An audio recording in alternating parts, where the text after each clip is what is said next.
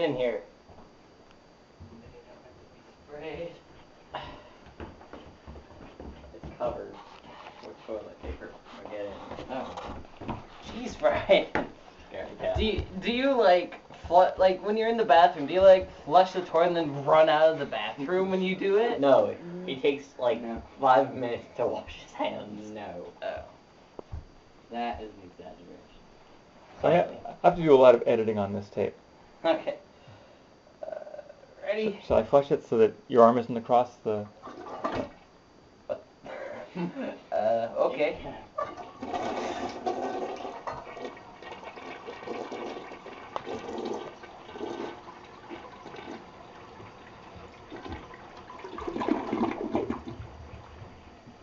I don't see anything.